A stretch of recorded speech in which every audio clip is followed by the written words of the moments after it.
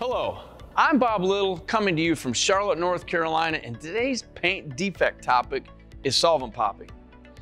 Have you ever painted and clear coated something and it looks great, just to be disappointed after the bake cycle and the next day when you see these micro pops in the surface? Well, this is solvent pop.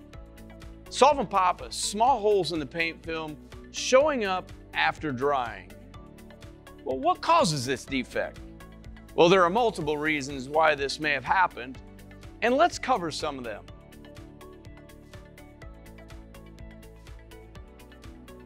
Proper flash times will enable solvent to escape out of the film prior to skinning over, while rushing flash times will trap solvent that will break through the film and leave a permanent microscopic hole in the surface. Improper selection of the additives, such as reducer or thinner, as well as activator or hardener. Also, using too fast of an adjustment for the condition has a much higher likelihood of causing solvent pop due to trying to get the flow and look needed during application. When the film does not wet up quickly, we tend to apply more and with a little closer spray gun distance. This can cause solvent to be trapped. This solvent will eventually come out, but if the surface is skinned, it will leave a solvent pop in the surface. Some of the other causes could be an incorrect spray gun setup, or improper distance or temperature during IR drying.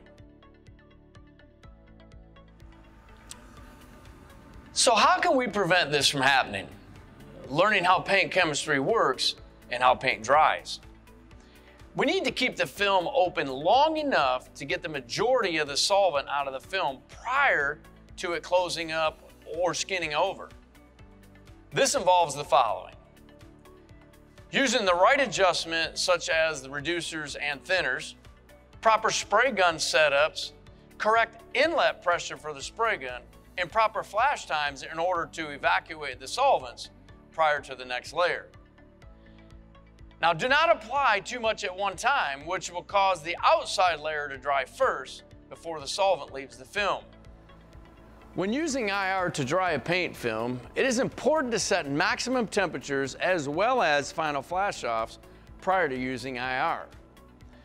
Allow proper flash times when baking prior to moving a vehicle or parts into an oven or switching on the bake cycle.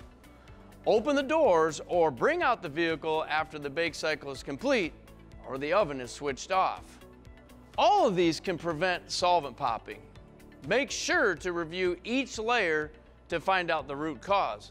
Just because it shows up in the clear coat doesn't mean the issue was caused by the clear coat. It could have been any layer in the paint film releasing solvent. Finally, let's look at how we can fix solvent popping. First, determine how deep the problem is. Fixing solvent pop may be as easy as sanding and polishing them out. If the issue is severe, however, it may mean sanding and repainting. The key is to try and sand a small spot first and see if you can polish it out. So thanks for tuning in, and we will see you next time in our paint defects tutorial.